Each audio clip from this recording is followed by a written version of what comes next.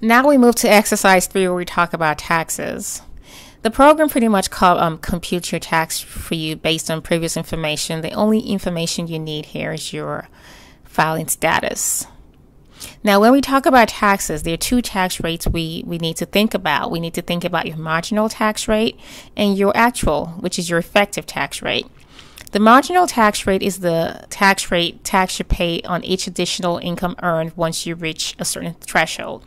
For example, looking at a table, you can see if I earn $9,326, I'll be taxed 10% for the first $9,325 and 15% on the next dollar.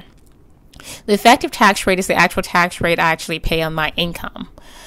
This is important because over a certain threshold, you need to understand that you will not be paying the same tax rate for each additional income. But that's not something you have to worry about because the program just computes that for you. All you need to do is just make sure all the other data you put into the program is accurate, and then that will be taken care of.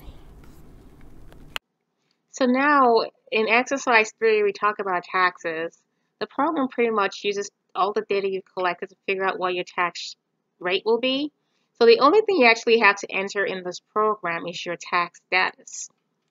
There are 4 filing statuses. Single is if you are not married and don't have any dependents.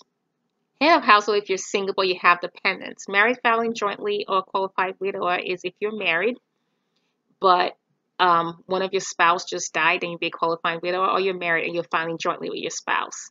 Married filing separately is if you're married but choose to file a separate return from your spouse.